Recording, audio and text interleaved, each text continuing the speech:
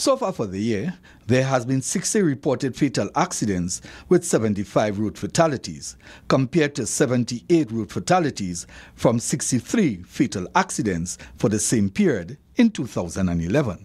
The figure is both worrying and of concern to the police service. And on Thursday, Acting Inspector Ernest Wright of the Central Division Highway Patrol announced a pilot project which will see more officers on the road to curb traffic violations.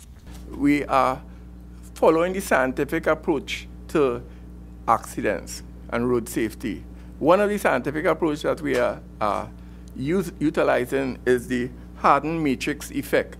Now, the hardened matrix effect speaks about that you have to look at the pre-crash, the crash, and the post-crash.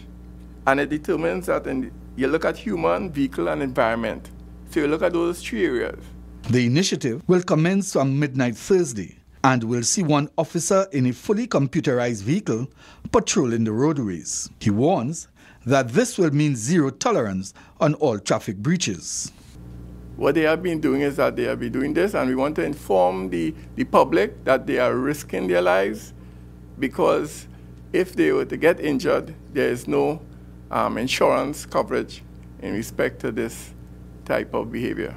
Acting Inspector Wright says even a task such as the driver simply holding his cell phone in hand without talking is an offense. He wants the public to take action in preserving lives and says citizens can call the division if they see an offense being committed, or even if their vehicle has broken down and they need assistance. So if there's any offenses that occur in that area, or breakdowns, even women we have seen breakdowns in the night, and you want some assistance, we will respond. For CNC3, I am Samuel McKnight.